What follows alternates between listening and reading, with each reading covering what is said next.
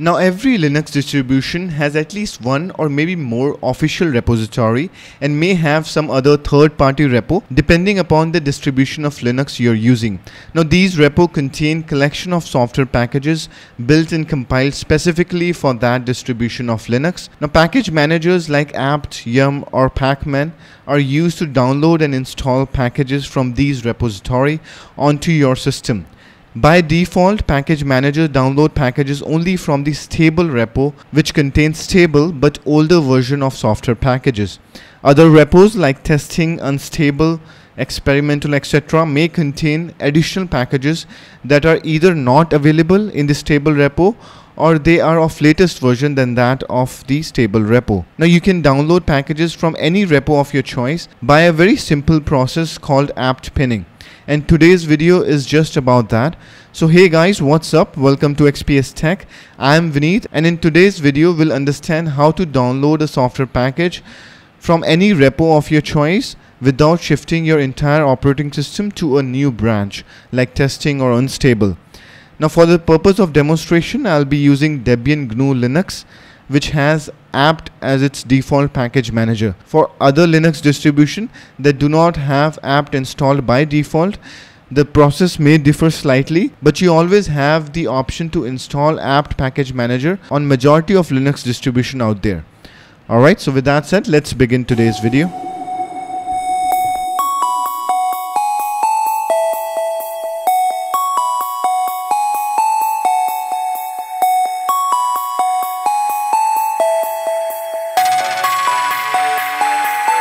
Alright, so here I am on the latest version of Debian GNU Linux, which is version 8.1, codename Jessie. Now the configuration file that apt uses to download packages from the repository is the sources.list file, which is under etc apt. Alright, so let's browse to etc apt. And as you can see, under this you have a file named sources.list. Now before we open this file up, let's quickly change to root, because you need root privileges in order to make changes to this file. Okay, now let's open sources.list.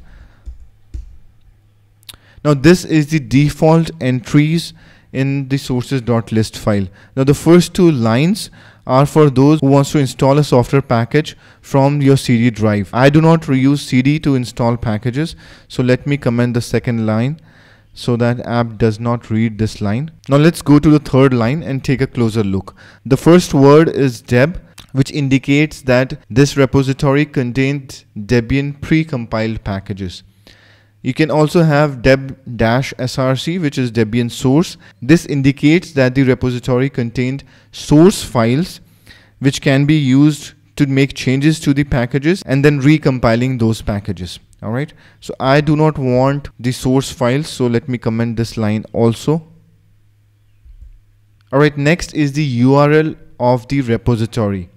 Now you can check the complete list of repository along with its mirror sites by going to this website, which is debian.org/mirror.list. Now depending on the location where you reside, you can use any of the URL of your choice. Alright, let's go back to the terminal. Then next is the branch. Jessie indicates that it's the stable branch. You can also have testing, unstable, experimental in place of Jessie. Then you have main, contrib, or you can also have non-free. Now main indicates that it contains those packages that complies to Debian Free Software Guideline. Contrib contains those packages that do comply to Debian Free Software Guideline, but they have dependencies on other non-free packages. And then you can also have non-free, which indicates those packages that do not comply to Debian Free Software Guideline. Alright, so this is your sources.list file. Let's exit by saving the changes. Type Y, press enter. Alright, now after you make changes, it's very important to run this command apt get update. This will update your package manager index. Press enter. Alright, suppose we want to install Chromium browser on our system. Now first, let's check which version of Chromium is available. To do that, type apt cache policy chromium and press enter. Now as you can see, installed is none, so we do not have chromium installed. We have the browser under our stable repo with version number 44.02403. Now what if we want to check if a new version is available in the testing or unstable repo and install that version instead of this older version? To do that, we need to do two things. We need to make changes to sources.list file, and then we also have to create a preferences file. Now let's go about doing this. First, let's go to our sources.list file and make necessary changes. So let's open the sources.list file. Now here,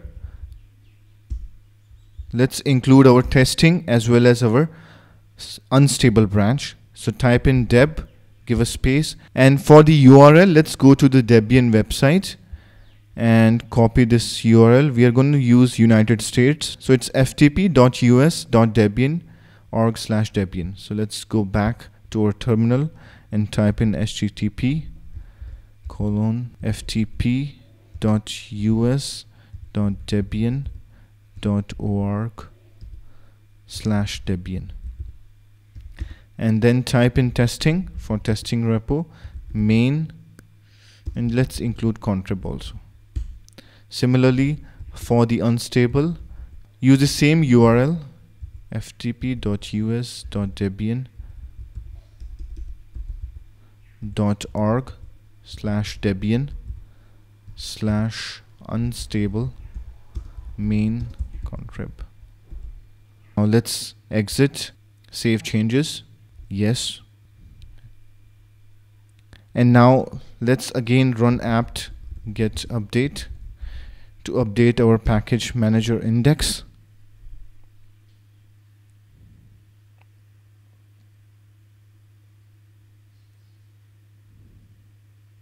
Alright, next is to create a preferences file. So I have already created it. Let's go to home, XPS Tech, documents, and under this I have a preferences file. Let me open it up in a nano text editor. Alright, let's discuss the entries in preferences. Now first line is package, which is given as star. This indicates all the packages. Next is pin. We have pin to release and given a equal to testing. So it tells that the release should be pinned to testing.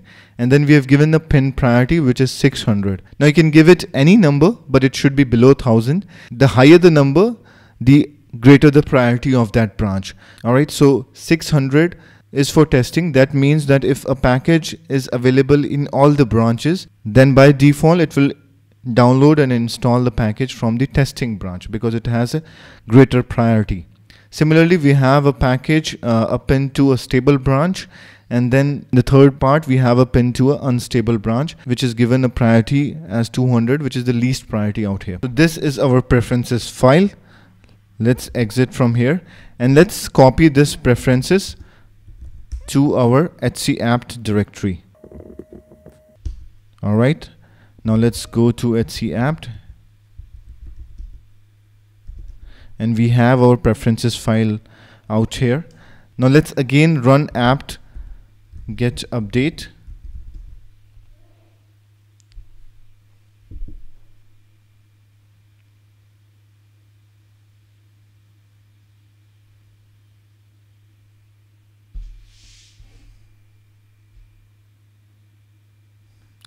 And now if we search for Chromium browser, apt cache policy Chromium,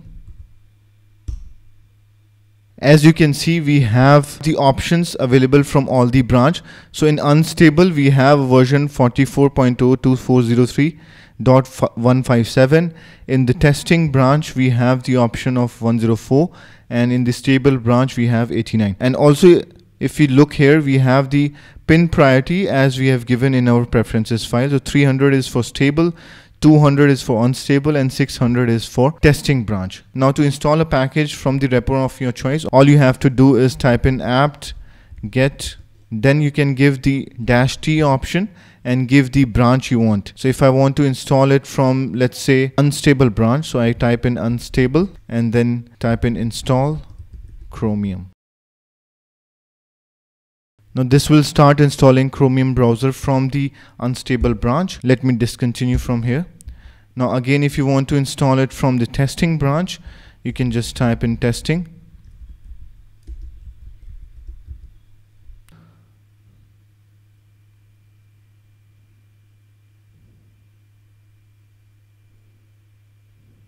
This will install Chromium from the testing branch. Alright, let me exit it from here. Alright, so that was all for today. I hope now you're comfortable with the Linux repository and how to install a package from any Linux repository of your choice. So thank you guys for watching this. A huge shout out to all the subscribers of XPS Tech channel. If you like this video, kindly press the like button. If you have any comment or suggestion, please type that in the comment box. And thank you guys for watching. I'll see you next time.